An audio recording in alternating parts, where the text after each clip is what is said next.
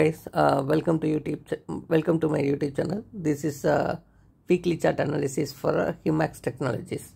So if you see, this stock is currently trading in a inverted head and shoulder pattern.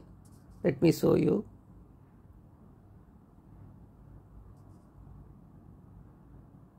So the stock bottomed out at $4.81. Now from the bottom line, it's coming around neckline. So the neckline will be $7.53. So safe trader, we can wait till the stock cross the price of $7.53. Once it's crossed the neckline $7.53, we can expect around $10.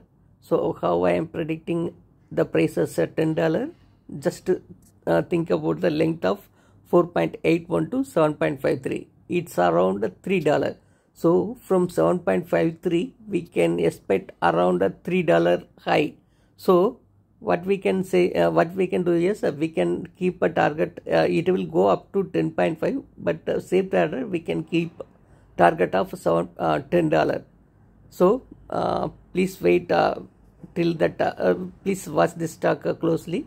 Once the stock price crossing $7.53, we can go for a buy, and we can expect the target of $10. That is around 30% of return till within 3 months.